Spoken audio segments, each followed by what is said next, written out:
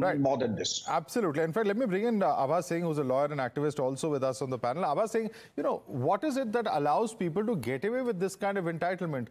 The fact that some children are now coming out to say that, yes, such incidents have happened in the past. And I think Mr. Vikram Singh has a very important point that he makes is that it is not one, it is not two, but there are several people who are involved. And apparently they have an entire room to perform this kind of tantric practices or black magic or whatever one chooses to call them, because this raises some very serious questions as to how are these individuals actually given charge of running a school if this is the kind of actions they are indulging in.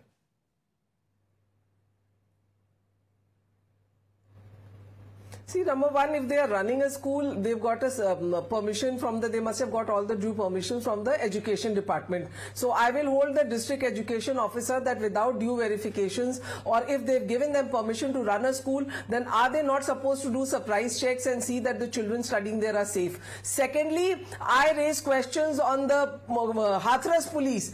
If you remember, recently hundreds of people died in a stampede. Hathras police, there is no law and order. I think there is rampant corruption, because that is why there is no fear of law.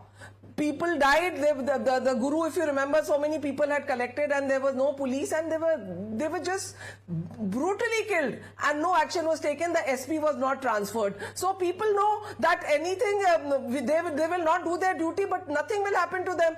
And there is no fear of police, there is no fear of law, because you are sacrificing a small child. Why is it happening in Hathras again and again? That is the question. Even that girl was raped in Hathras, Dalit girl. And now then you had this stampede in the village, and now this is the third incident. In fact, in the last incident only, it was asked that the SP of Hathras should be transferred.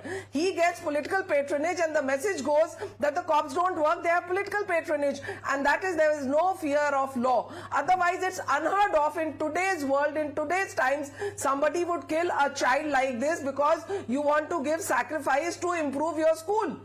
You are not scared of the law, because these people are rich people. They know we will do it, and then we will bribe the police, we will bribe the justice system and get away. Okay, I want a quick word from Dr. Vikram Singh before I go across to Dr. Jayanti Datta. Would you like to respond to that? Because the police inaction in the case of the stampede, what we saw in the horrific case of the Dalit girls' rape and murder, all of this has raised questions on the police establishment, and the lack of action by the administration on that aspect has led to this sense of entitlement that, anything can be done when it comes to the cops there. Do you share the perception of Abha Singh?